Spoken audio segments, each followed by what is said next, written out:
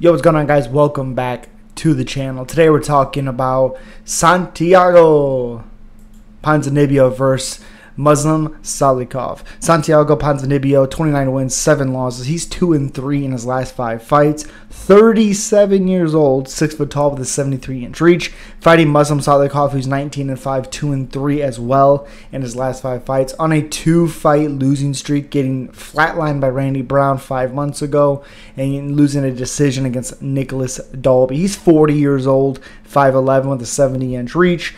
What is that? 2 inches, or no, 1 inch in height for Ponzinibbio and a 3-inch reach advantage for Ponzinibbio. The problem with this matchup is from the outside, I think Ponzinibbio is just way better.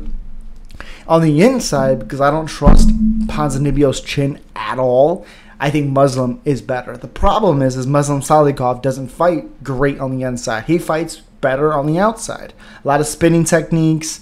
The problem with that is both of these guys' chins, a lot of it is because of age, is just kind of gone.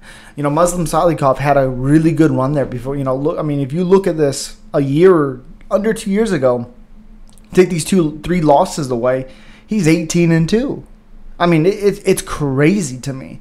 You know, he beats Francisco Trinaldo 3 years ago, comes back and fights the Leech, gets destroyed in that matchup. You know, comes back, beats Andre Filho, which Andre Filho is not good, so there's that. And then loses two fights back-to-back. Randy Brown a little bit on the up and up, but still don't think he's great, to be honest. I haven't seen that performance yet. Guys kind of on the same trajectory, a bit of on their way out. The one thing that I do think about in this fight is 5 months ago he was flatlined.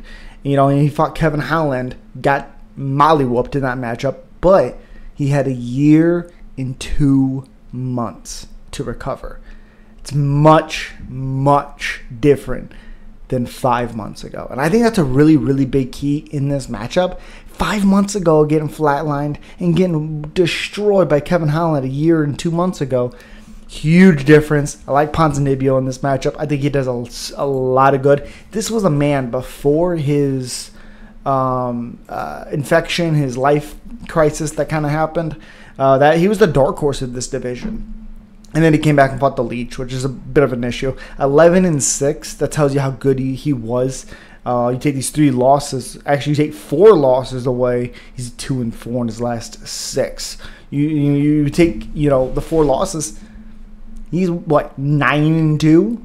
9-2 when he left UFC when he was hurt. He had 22 finishes, has been finished with punches 4 times. We've seen him be finished by punches before all this. Lorenz Larkin destroyed him in the second round of their matchup back in 2015. Lost to Ryan LaFleur, which is a little odd, to be honest. I think he gassed out in that matchup, if I remember that correctly.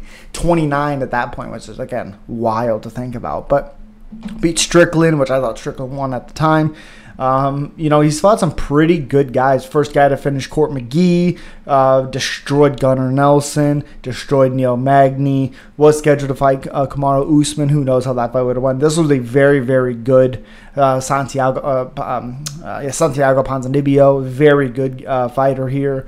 And then, you know, here's the 2 fights from Neil Magny, 2018 to 2021. What is that, 2.5 years? He was out. And then came back and fought the Leech and just hasn't really looked the same.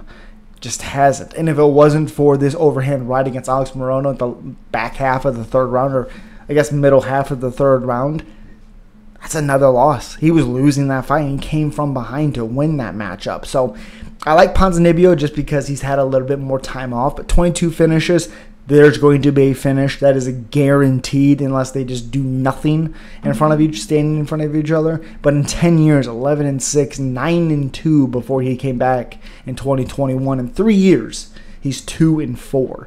But again, I just think this matchup is a little bit better for Ponzinibbio, simply because of the fact he's had more time off after being finished by Kevin Holland, and Muslim Salikhov has not. As always, guys, subscribe, like, comment, let me know your pick, and I'll see you guys on the next one.